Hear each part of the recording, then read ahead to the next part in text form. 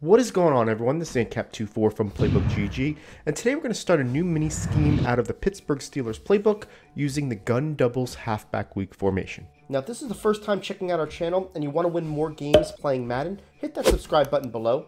Don't forget to also click that bell icon to make sure you never miss any of our videos. So the play we're going to be looking at in this video is called Slot Shake. Really like this play. It's only found in two playbooks. That's going to be the Steelers and the Dolphins. And the reason why is for this X receiver. He is one of those routes that's very similar to Pat Sale, where basically instead of a post, it's actually kind of like an inverted corner route. And the reason why I like this is because we can put him in a position that's a little bit more in a better spot in order to make this work. So what we're going to do is we're going to take our Y receiver, which is a slot receiver, and we're going to motion him left. I said left, not right. When I motion him left, he actually scoots in, and he actually has the X scoot in with him. That's going to be very important to this play. What I'm going to do here is I'm going to basically max protect, and that just goes ahead and gets those guys to both block at the same time. Then I'm going to take the Y, put him on a flat, A on a streak, and then B on a slant. So this is Pat Sale in basically a nutshell. What you're trying to do here is create a diversion to where the user has to pick which one he wants to defend. Does he want to find the B that goes across, or does he want to defend the X? This will beat all coverages. So watch what happens here. I can go ahead and just look at the B or the X. This time I'm going to choose the B, and you're going to see that he's going to get open, right? Next time I'm going to choose the X. Again, all you're going to do here, you can start off by max protecting, putting the B on a slant, A on a streak, and then Y on a flat, move him over. So it's basically, depending on however you want to do the sequence, you can do it however you want. This time we're going to look at the X. X is going to go across the field. You're going to see that he's going to clear everybody, and you're going to be able to throw it to him. Both these routes, where they are, will definitely get over your cloud flats when you go against cover 2.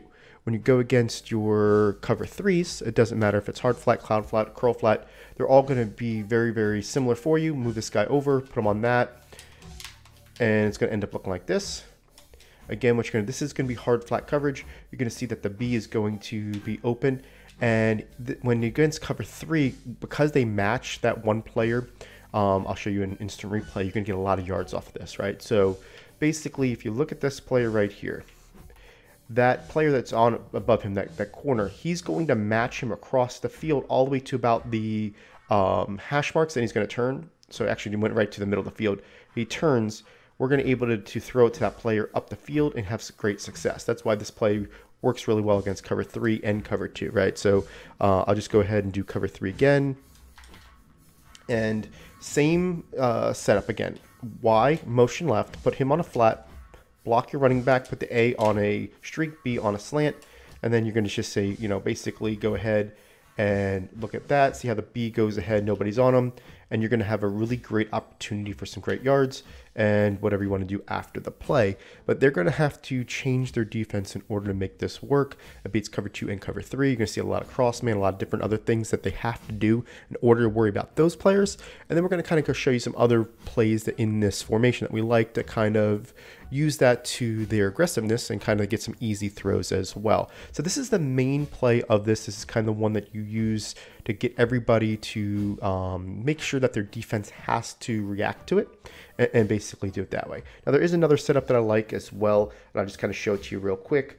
All I'm going to do here is do the same motion with this player. I'll put him on a hitch, and then what I'll do with this A receiver is I'm actually going to block him, and I'm going to do it like this. All this is going to do is give you a little bit of a easy throw to the RB out of the backfield if they're playing any type of cloud flat type coverage. It gives you that Y right away if you want to hit a little bit of a hitch. So it's got two hot routes with those two players.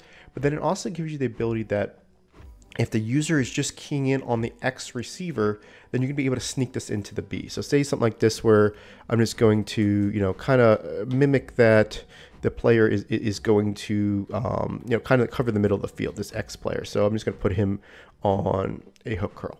And what you'll see here is that this guy is going to be able to come through here, and you're going to be able to throw that ball in that little spot. It's kind of a high-low read with those players.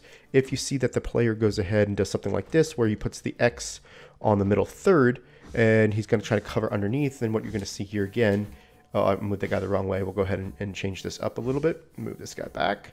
And what you'll see here is that you're going to be able to now really key in on the X receiver. So remember, the Y always needs to be to the left when you go ahead and motion him.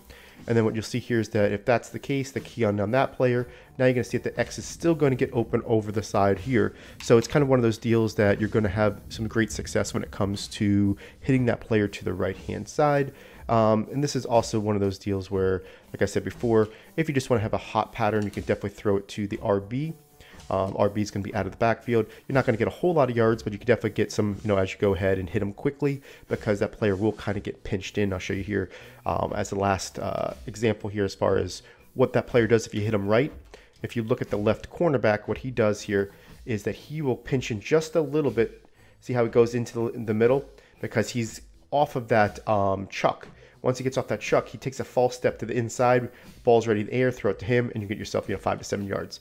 So this play is a really nice play to kind of set up the whole scheme, something that you use as your base play, only found in 2 playbooks, like I said earlier, Dolphins and the Steelers. So it is something that's kind of unique to the Steelers that not a lot of people will be running, and wanted to jump off with this scheme, with this setup to kind of really get things rolling. Now, if you like this video, go ahead and hit that subscribe button, and make sure you check out these videos below for the most helpful Madden tips. If you're looking to learn from the best players in the world, head over to www.playbook.gg for the most detailed game plans in Madden.